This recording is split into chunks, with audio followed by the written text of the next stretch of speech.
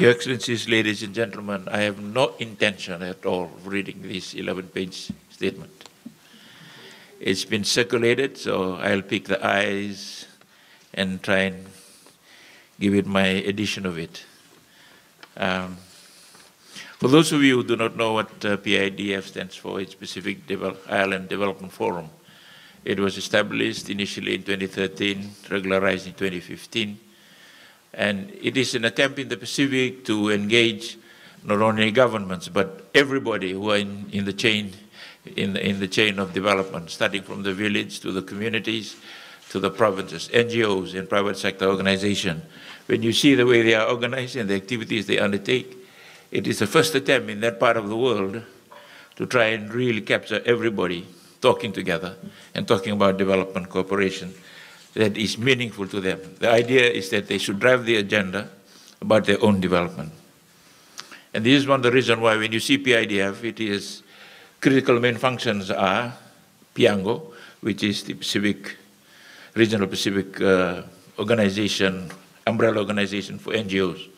And then you have PIPSO, which is the private sector organization, umbrella organization in the Pacific, and they engage the private sector. And then that's how they do their work. Principally, those are some of the major, if you like, the various bodies that exist in the PIDF umbrella, and that carries its work program forward. It also claims to run a very small secretariat, therefore cost effective, and I think currently there's only about 15 technical staff, and a lot of them are project funded. They have started to do some very interesting work, and I think the ones that I will highlight in this interesting presentation that I'm making on using Ambassador Mara's notes is to refer principally to climate change issue and the challenges, and what are some of the community-based projects that they've engaged in with Pacific Island countries.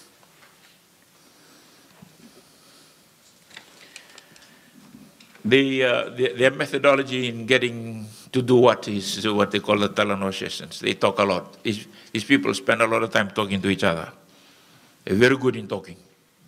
And at all levels of the communities, and they bring them in. They have specially developed, they also engage a lot of expertise that are normally left outside the normal policy framework development for those of us who've been in government process for long. They spend a lot of time talking to people about spiritual issues and other social dynamics which are often not so much mainstreamed into the thinking of policy development in that part of the world. It's now creeping in through the role that I'm playing by the Pacific Council of Churches, which is one of the major participants in the sustainable consultation that makes PIDF. Now, at page 5 of the paper, he talks about how they aim to make a win-win solution. They're not very much like me, antagonistic in his approach, or because of they try and engage as many people as widely as possible to try and solve the problems that are being identified by the community people themselves. They make reference to 2 examples, and I'll read this part. In one of our efforts, we aim to support our islands, towns, and cities to become green islands, green towns, green cities. It is, of course, a gradual process. One such island is the island of Benga in Fiji, which has 9 villages. Its council has been engaged with civil society organizations for many years to become greener. Ocean waters hitting the coral reef of Benga is facing a problem from the destructive species of the crown thorn fish, which preys on coral and seaweed, which clogs and suffocate the reef. What they've done is, out of this problem, to solve their problem about reef devastation, is that they've used the crown of thorn starfish. They use it to actually make a fertilizer, which is very good for those who are trying to produce organic products, as a way of developing solutions.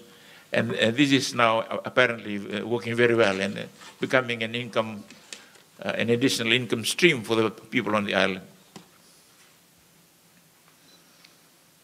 Another initiative is currently running with funding from Korea, is to build capacity with the government of India through the India-UN Development Partnership Fund is the setting up of solar funding for most residents in smart village solar grid projects. And this is, of course, the primary driver for this is SMEs, targeting especially youth and women in the various communities in the Pacific. The initial project funding for this came from the Indian government through the framework that is now touted by the United Nations on South-South trilateral cooperation, and it seems to be working very well in the Marshalls, in 2 other countries in which this has been tested, and also in Fiji. This is to them as an example to show how village and community engaged groups can directly suggest ways in which to solve the problem that they are facing, instead of everything being run through the government structures and being held up unnecessarily in trying to find the solutions to their problem. Clearly, they also try to address some of the issues of specific issues relating to climate security, which are more personal and related to the dislocation that arises from communities. In Fiji alone, we've had this terrible experience of relocating villages. I had personally asked to attend one. I was sitting there for about half a day listening to people complaining why they shouldn't move. And I said, what? We're going to build you better houses. Why aren't you moving? It just shows that I had to bring in a totally different framework if this is going to succeed. But it is very important to see now how the new discussion in this area is beginning to change a lot. People's lives are being, even though they're supposed to be relocated to higher ground, it doesn't necessarily mean that they feel better. And the challenges of how do we mainstream some of the main UN instruments that govern this process is now going to be another area of focus. Climate change in action is really the biggest complaint that PIF is vocalizing now. There's a lot of many discussions taking place both in the UNCCC bodies and others that are associated with that kind of discussion. But Pacific Island communities and countries are complaining that the solution, the time it takes, and the lack of funding is not going to be around for many. In some cases, it just takes far too long to find enough to be able to make their position to change their position to be a better one. So it's very important for us to try and understand that the challenges that are now currently being faced needs to be discussed in action-oriented issues.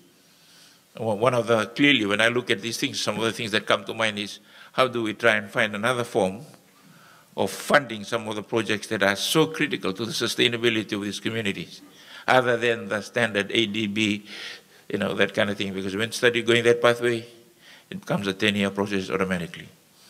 And if there is a better and more easier way to do it, and understanding the peculiarities of Pacific Island countries, then that might be the solution. The asymmetrical security issues that are being thrown out by climate change is not yet fully documented, but when it will be fully documented, it'll be challenging some of the standard procedures and wherewithal in which we are reacting to solutions today. So this is some of the things we need to be careful, and PIDF in a very small way is beginning to look into this space. Okay? The other thing that I want to do, and which I said in my speech, and I say it now before I sit down again, it is now a human rights issue, even though by definition it's not a refugee issue. When the guy from the Republic of Kiribati took his case to the UN Human Rights Committee to claim that his right to life is being impacted by inundation of seawater into his livelihood in the Kiribati, everybody laughed. But the UN committee has ruled that, yes, he has a right to life in that context, except that he didn't establish the case for it. From a lawyer's point of view, that's pretty good opening for me, if I was defending cases like that.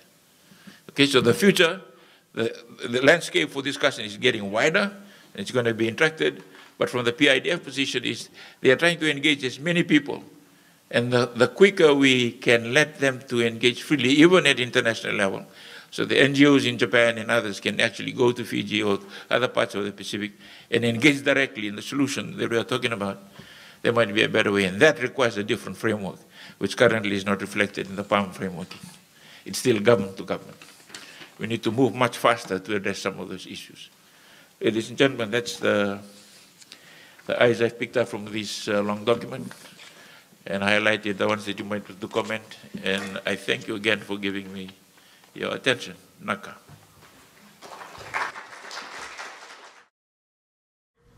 Thank you very much, Kentaro. Thank you very much, colleagues.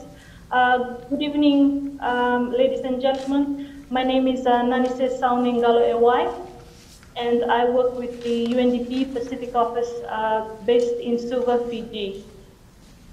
I would like to take this time to thank the Sasakawa Peace Foundation for the invitation to speak. Generally, I've been asked to give a bit of an overview of UNDP's work in the governance space in the region. Therefore, that's what I will be covering today, a bit of what we do as the UNDP Pacific Office in the region. I thought to start off with by giving an overview, before I talk about UNDP and the governance work, I thought to start off with by giving an overview of what UNDP in the region does. So this slide will go into setting a bit of the context of UNDP in the Pacific. The UNDP Pacific Office, we are part of the 170 country office network globally. The UNDP Pacific Office is a result of a merger of two offices, the regional program, which was done by UNDP Pacific Center, and the country office, which was done by the Fiji multi-country office. The Pacific Sub-Regional Program Document 2018 to 2022 basically is the legal instrument and provides the framework to UNDP's programmatic work in the 14 Pacific Island countries that we work in. Through our regional program, we're able to cover 15 Pacific Island countries, and our country program, we're able to cover 10 Pacific Island countries. In terms of the way we deliver development assistance, we're able to do so at three levels. That is, we're able to deliver programming at a regional level, which covers 15 Pacific Island countries, at a multi-country level where we focus on very specific countries, and bilaterally at a country level where we have direct bilateral assistance to the country. In terms of our physical presence in the Pacific Island countries, UNDP has 4 UNDP offices based in Fiji, PNG, Solomon Islands, and Samoa.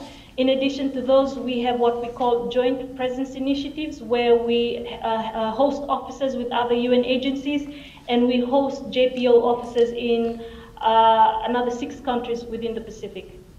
We have a number of donors that actually contribute to UNDP's program, and then the diversity of the donors very much confirms the confidence of the national governments as well as the international and local communities in our role as the partner of choice. The UNDP Pacific Office, we deliver annually between, for the last 3 years since 2016, between 30 to 50 million of development assistance annually, and we are continuing to grow as an office. The UNDP, we're one of the many UN agencies that are, and programs and funds that are based in Fiji. We do carry out a number of programs in partnership with other UN agencies, but we also host, on behalf of the UN system, a number of specialized functions and agencies within UNDP. The next slide basically provides a bit of a background, an overview of why we do the work that we do. So basically, UNDP globally, we work to support their countries in their efforts to address numerous diverse development challenges, which in UNDP we generally frame them around 3 development settings, obviously requiring different forms of support. And the 3 development settings are, as outlined out in the presentations: eradicating poverty in its all of its forms, structural transformation, and building resilience to crisis and shocks. It's quite often that these 3 development challenges often coexist within the same country, and therefore will require tailored solutions that will address the specific deficits as well as the barrier. However, underpinning these 3 development challenges is very much a set of core development needs, including the need to strengthen gender equality, the empowerment of women, and ensuring the protection of human rights. The three development settings that I've outlined just now, what UNDP is doing is then it's implementing 6 cross-cutting approaches to development, which is known within UNDP and also generally as our 6 signature solution. Basically, they're a way in which UNDP has been able to put together our best signature skill set or our best work into the way in which we can achieve some of these development challenges and at the same time assist countries to achieve their sustainable development goals. We do recognize that not one of these solutions will succeed on its own. We need all of the 6 solutions to work together in order to achieve the sustainable development goals. The signature solutions are meant to be cross-cutting approaches to development. Because they're very much interrelated, the 6 solutions, UNDP is therefore able to tailor this unique combination to meet each of the country's needs.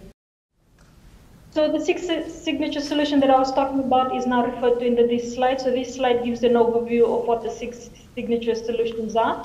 And there are 3 of these 6 signature solutions that apply to the governance work that UNDP does in general and obviously to UNDP and our work here in the Pacific. The signature solution related to governance, the signature solution related to resilience, and the signature solution related to gender are very much the 3 that are relevant to the governance work here in the Pacific. So the next slide provides a bit of a rationale to why we are doing the governance work that we're doing in the Pacific. So this slide outlines a bit some of the governance challenges here in the Pacific. For those that work here in the Pacific, you'll know that all countries very much elect their governments through democratic elections. However, the decision-making is still influenced by some formal and also traditional governance system. There's a reliance on chiefly system and religion structures that remain quite widespread here in the Pacific.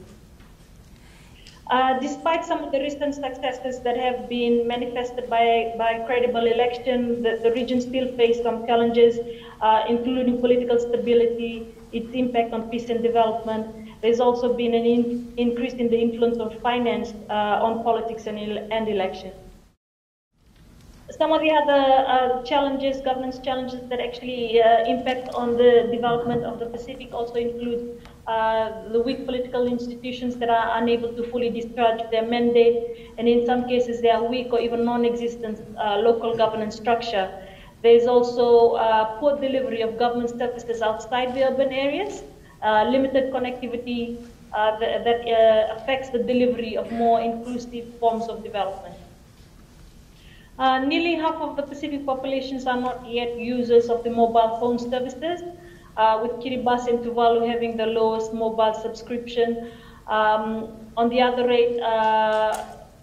hand, the subscribers rate grew at an annual compound rate of, let's say, 26% in 2018-19, with more Pacific Islanders accessing the internet and social media through their mobile devices.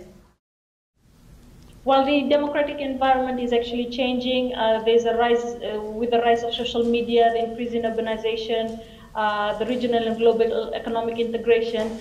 However, those that remaining furthest behind or are not included in the development are often the youth, the women, and those that are more geographically isolated in remote areas. And it's often women and youth that play very much a limited role in decision making, and therefore very much at risk of being further marginalized. Weak governance structure very much give rise to disputes over land and other matters. While some countries have made progress towards gender equality with the empowerment of women through either legal or policy reform, gender discrimination, gender exclusion, and gender-based violence remains a serious concern here in the Pacific. Women only comprise 8.2% of national legislature if you exclude Australia and New Zealand, therefore making it the lowest number of women member of parliament globally. So youth unemployment in the sub-region is very much limited as well. So it's against this backdrop, while this is not an exhaustive list, it is against this backdrop that UNDP has framed its governance work in the region. So the next slide basically provides an overview of the governance work that the UNDP Pacific Office undertakes within the region. Annually, the UNDP Pacific Office delivers between 14 to 17 million US dollars per annum in terms of development assistance in the governance area across the Pacific. As I had mentioned earlier, in terms of the way we develop the way we deliver the development assistance, we do it on 3 tiers.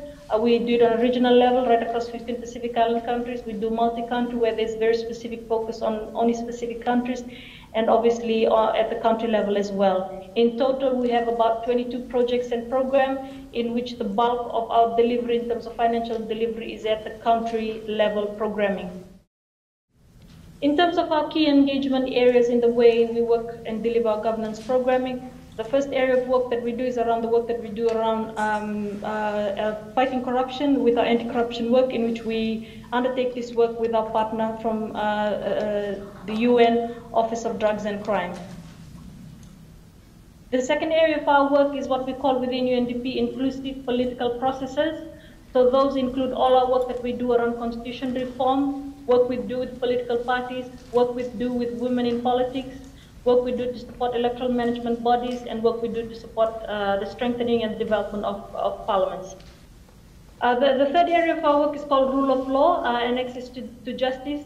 The focus of our work in this area is really around institution building, and we work with the judiciary, we work with national human rights institutions, we work with the police, we work with the legal aid commissions. And the fourth area of our work is what we call public financial management, where we work on downstream PFM, where we work in terms of following the money, mostly with the Auditor Generals and the Public Accounts Committee, to be able to, it's around integrity and promoting transparency around the use of public finances. The fifth area of our work is around development minerals. Again, this is a growing sector in the Pacific, and it's also one of the sectors that is highly unregulated. So we work with a number of countries to be able to develop the governance of this particular sector. The sixth area of our work is around conflict prevention and peace building. This work is mostly concentrated in Solomon Islands and in Bougainville. Again, the seventh area of our work is around local governance. It's around strengthening and building the institution of the subnational structures and provincial governments to be able to deliver on its mandate to deliver services to its provinces and municipality. Again, the last area of our work is around health and development, and this is mostly around ensuring access to basic health services in relation to HIV and AIDS, TB, and malaria. Cross-cutting work that we're doing is around civic education and gender equality, so civic engagement and gender equality. So civic engagement is mostly working with civil society organizations to be able to strengthen the demand side of accountability across the 8 areas that we work. And obviously gender equality as a principle, but also as a programming approach is very much integrated right across the work that we do along the 8 areas that I've just highlighted. So the next slide basically just talks, provides an overview and a highlight of some of our key achievements in the last 3 years. In the last 3 years, the governance aspect of UNDP's work has been able to deliver over 50 million in development assistance across the Pacific Island countries to strengthen public institutions, help fight corruption, but also support inclusive political participation. We've been able to support over 200 members of parliament and over 150 staff to capacitate them in their role in terms of effectively undertaking their role of oversight, legislative role, and representative role. We've been able to support over 6 Pacific Island countries and their parliaments to increase the financial accountability of the executive or the government through the production of independent budget analysis of their respective national budgets when they are tabled. We've been able to support 4 Pacific Island countries to establish anti-corruption policies, and 1 country to establish the Independent Commission Against Corruption. We've been able to facilitate a number of the holding of credible elections in 2 Pacific Island countries. We've been able to support the ongoing political reform efforts in one particular country. We've been able to facilitate a number of regional dialogues and discussion on very political sensitive issues that are quite difficult to progress the discussion nationally. We've been able to do it on a regional level. We've undertaken a number of capacity building of political institutions to enable them to effectively discharge of their mandate. Our support, UNDP support, has also been very much instrumental in the integration of gender issues, particularly in political institution processes and practices. We've been able to also connect over 50,000 Pacific Island citizens in the most remote parts of the countries with their respective governments in four Pacific Island states in order to enable them to access basic services and also have access to justice. We've also been able to improve healthcare and treatment for people affected by HIV and AIDS and TB in 11 other countries. So I've also been asked to talk a bit about some of the challenges that we face in terms of doing the work that we do. Firstly, governance is quite a sensitive area of engagement, and it's not an easy place and an easy space to work in, and it's also not an easy place for donors or development partners in particular to get returns on their investments, and it's also in most cases is seen as a risky area of engagement for donors. Another area of a challenge is this issue of sustainability, and there's a number of factors that actually influences the sustainability of any intervention. Obviously, political will and buy-in is very important. It's very important that there is national ownership for any particular intervention. One of the things that we've also found is one of the challenges is that there is at times a lack of an exit strategy and an inadequate monitoring that impedes or affects the way and the ability to deliver a program successfully. So, and then second last is, again, the diversity of the sources of funding. Within UNDP and within the UN system, we are facing an increasing challenge of declining in our core funding, which has then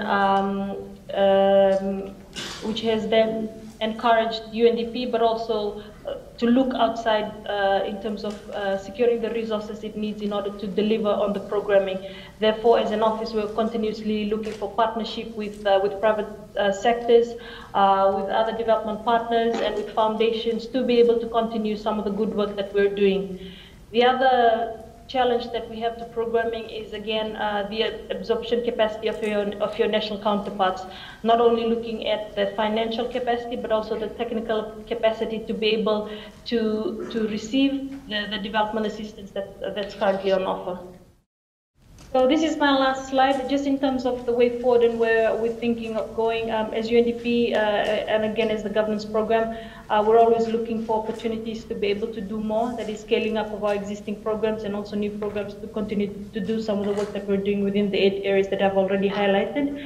But also one of the things that we're now beginning to think through is this issue of climate change, as it's quite a very important issue here in the Pacific, and one that is severely affecting the region. And we're looking at how the issue of climate change and its implication on governance in the Pacific. So we're still thinking through what this might look like and what the challenge might be. So there's still a bit of research that we're looking to undertake in this area to be able to define specifically what the challenges are, but what our programming and assistance might look like in this specific area of work. Madam Director, Your Excellencies, distinguished ladies and gentlemen, good afternoon. Before I start my presentation, I believe that a small clarification is in order.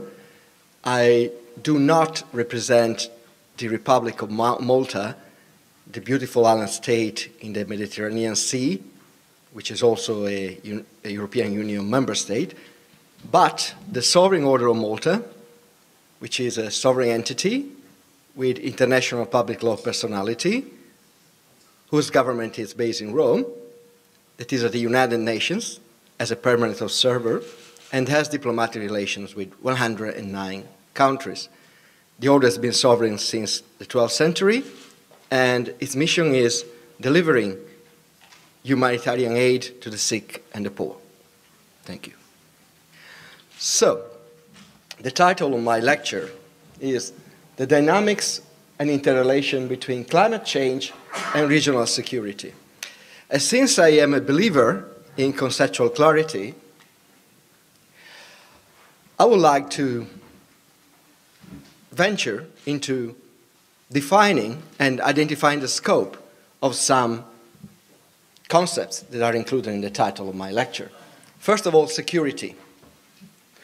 We hear about security all the time, but our understanding of what constitutes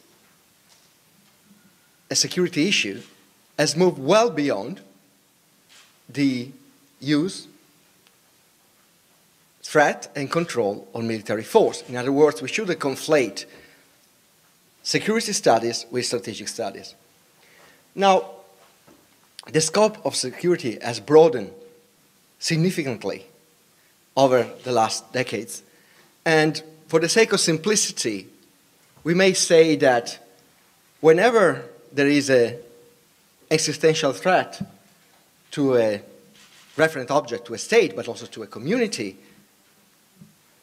and such existential threat is so serious that justifies the use of extraordinary measures to handle it, then we are in the realm of security. Security has become a multidimensional and multi-layered concept and idea. So now the concept grouped together traditional geostrategic calculations. One example, we are in Japan, North Korea, and the denuclearization of Northeast Asia, and new security, non-traditional and new security challenges. A very topical example, the coronavirus issue that we are experiencing in these days. So that's a graphic representation of how security has become multidimensional. Traditional threats, then we have terrorism, then we have social environmental vulnerabilities, and so on. Okay. Then the title also includes the word region. And when it comes to the Pacific Islands region, geography and political geography can help only to a certain extent. Does the region overlap with the confines of the geographic scope of Oceania? Well, it's debatable. Then should we adopt or conventionally regard the region as the one that is included in the scope, geographic scope of the Pacific Island Forum? But there are also other regional organizations like the Pacific Island Development Forum, and as you can see, Australia and New Zealand are part of the region in the first case. In the second case, they are not. So maybe we can ask for the help of international relations studies. And there's a very useful concept, that of the regional security complex, that can help us to draw the borders of the region when it comes to security and climate change. So a regional security complex is defined as a group of states whose primary security concerns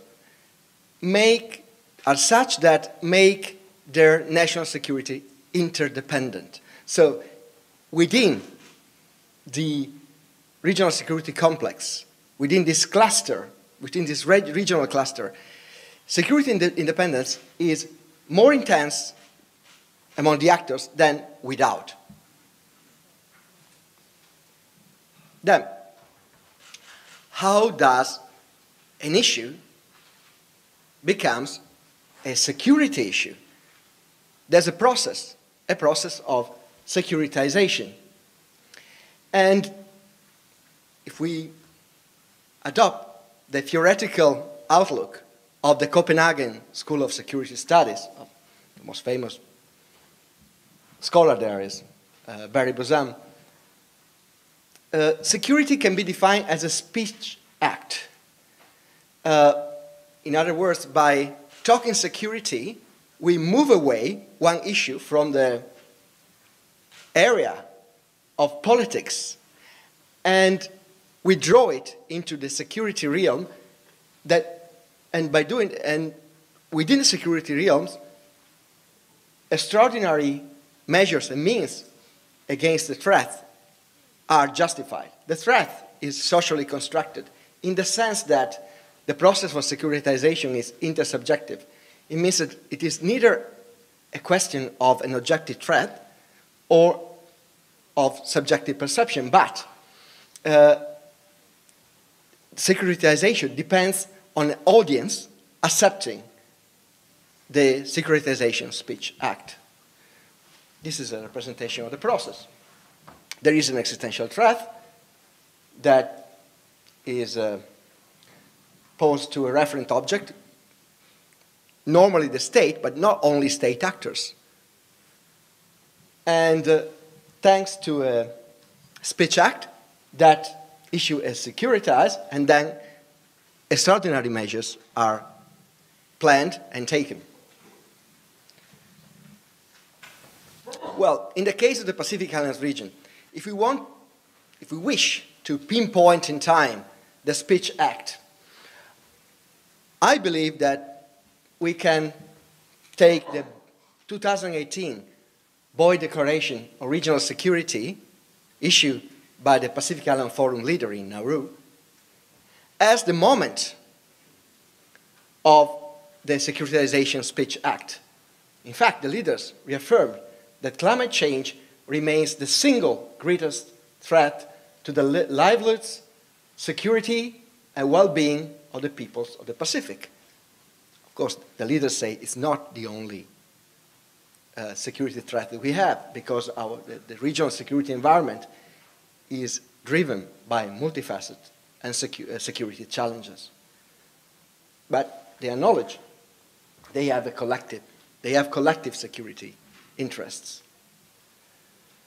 Then the 2019 Kainaki, the second declaration for urgent climate change action now, reiterated the urgency and the seriousness of climate change in the Pacific Islands region. So, this photo is ideally one of the membership into the regional, the Pacific Island Climate Change Regional Security Complex. In other words, if you acknowledge that climate change is an existential threat to your nation and to the region, then you're a member of the club. Then, two concepts that are often used interchangeably, but they are different. Climate change is a long-term change, both human and naturally produced, in the average weather patterns of our planet's local, regional, or global climates. Global warming is the long-term heating of the Earth climate system observed since the pre-industrial period, when we start measuring, the climate, the planet's taking the planet's temperature. So the two common features are long-term and observable. Then, climate change is a non-traditional security issue. Non-traditional security issues are of different nature, but they all arise primarily out of non-military sources, and they require comprehensive, which means integrated, holistic, political, economic, and social responses. So, all non-traditional security issues have some common characteristics. They are non-traditional in terms of origin, conception, and effects, and they cause societal and political instability, and therefore they must be addressed in an integrated fashion, in a multi-realm dimension, economy, society, politics. And yes, national solutions are often inadequate because they are, besides being non-traditional, they are very often also transnational. And the transnational security issue, in my opinion, not E, but the transnational security issue is climate change. Why? For the simple fact that our planet is a system. A very complex system, synergistic, which means that it exists in a state of feedback. The climate of our planet is a result of cycles. And also, climate destabilization is impacting every part of our planet, from thawing permafrost in the subarctic region to rising sea level in the Pacific Islands region, to acidification of the ocean globally, etc., etc. I won't linger. As former President of the Republic of Ireland, Mary Robinson, now President of the Climate Justice Foundation, said, "No country alone can protect its people from the impacts of climate change." So the problem here is that by virtue of their shared geographic characteristics and specificities, the Pacific Island nations are facing an overlapping set of shared vulnerabilities to the environmental, societal, political impacts of climate change. For some so-called atoll island nations, like Tuvalu or Marshall Islands, climate-related sea level rise is an existential threat. They are at risk of partial or, God forbid, total inundation. Borrowing the words of the Prime Minister of New Zealand, Madam Jacinda Ardern, for the Pacific, climate change is not an hypothetical. It is real, and it is happening now. The Pacific Island nations are on the front line of climate change and are the first to be existentially impacted. Now, the Defence Force of New Zealand drawn this logical chart of the dynamics and implications of climate change in terms of security from right to left. Climate effects have environmental impacts that have social impacts that have security implications. And those security implications are often magnified by weak governance. So, cooperation in the face of a non-traditional, transnational security issue or emergency is a must. So, what are the areas in which cooperation should happen and is happening? Mitigation, adaptation, response to climate change, plus knowledge creation and dissemination in support of those initiatives. What is mitigation? Simply put, we should act to reduce greenhouse gases that cause the climate change and exacerbate global warming. Adaptation, we need to make our societies resilient in the face of climate change impact. Responses, well, when adaptation and mitigation alone are not enough, we must respond to climate change cause disasters or emergencies. And then creation and dissemination of knowledge on climate change work as enablers of mitigation, adaptations, and response. Again, you can see how adaptation and mitigation fit into alleviating the vicious circle of climate change. Ways ahead. The Pacific Island nations know very well that united, they are stronger. So interagency, cross-sectoral, regional and international collaborations are the way forward. In particular, the islands are acting to have a voice, to maximize the influence and their voice in the global arena. They are fighting against the media background noise of the media sphere. And then something we shouldn't hide is that global mitigation outcomes will depend primarily on the actions of large countries that are responsible for most carbon emissions.